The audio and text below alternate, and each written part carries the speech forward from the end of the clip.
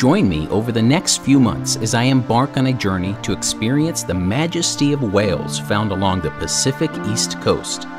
It is a journey I'll embark on both on land and sea that will undoubtedly test my patience and I know will give me a whole new understanding of these magnificent creatures.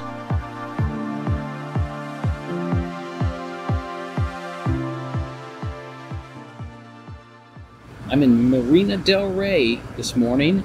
We're going out into the channel to look for sea life. I don't want to say the word, that they're black and white. Hopefully we see some. I know that I have not been lucky with orcas, but I'm gonna try to, well, I said it. Doggone it. I just jinxed it. Look, what's that?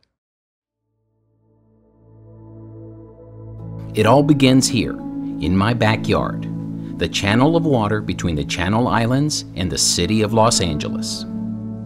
It's a place teeming with life, where inevitably any journey here will leave you surrounded by dolphins. These are bottlenose dolphins, and they are known for their high-flying acrobatics. We had some common dolphins at our bow and bottlenose dolphins riding our wake. It is something you can only appreciate if witnessed in the flesh. Pretty awesome.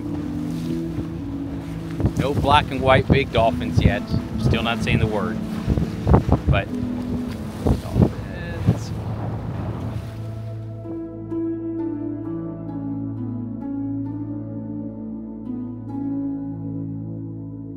As we traveled on this day, we finally found our first whale. A gray whale and her calf cruised along.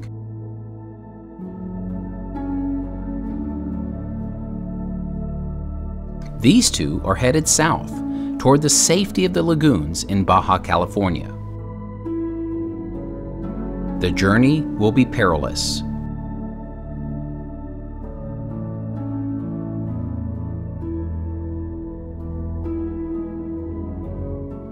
Right. Well, we just had some gray whales. That was pretty cool. Had a small calf, a really, really small calf, and a really large mom. And what's interesting is I'm headed to San Ignacio Lagoon in 2 weeks. These whales are headed that direction. It would be really cool if I could see those whales in 2 weeks down in San Ignacio. But so far it's been a great day. Actually seeing these exact whales is possible, but a long shot. The mere fact that they too are headed south is enough to excite me for the next step in our journey. I'll be visiting San Ignacio Lagoon next, and it is where I made an incredible connection with these creatures almost a year ago. Creatures that actually long for a human hand.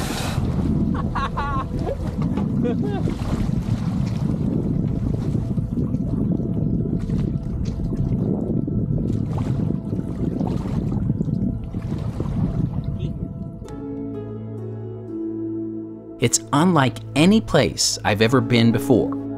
I invite you to join me on this amazing journey.